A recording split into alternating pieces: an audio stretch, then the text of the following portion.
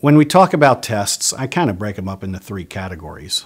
The standard, the prenatal tests, optional tests, and finally indicated tests.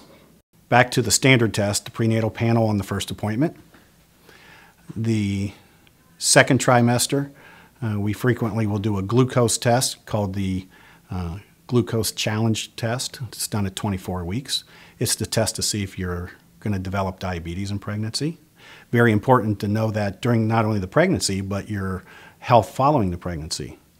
In the third trimester, we will do a Q-tip test from the vaginal area called a Group B beta strep test to see if you're a natural carrier of that bacteria.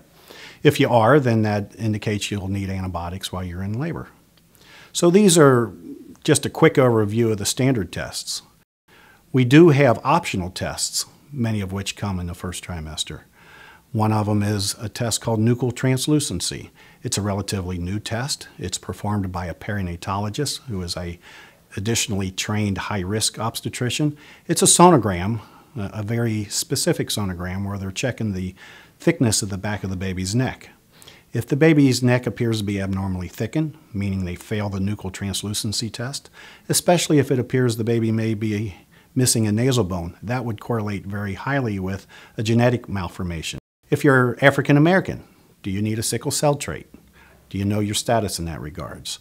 Similar to sickle cell, if you're, say, Greek or from one of the other Mediterranean countries, there's another blood test that we check for a condition called thalassemia.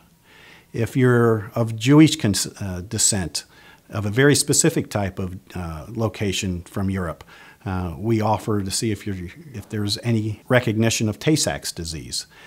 There's a large number of specific disease processes that are unique to different ethnic groups. It's up to the physician to recognize that. What I like to do with every patient in the prenatal appointment is I review the labs with them.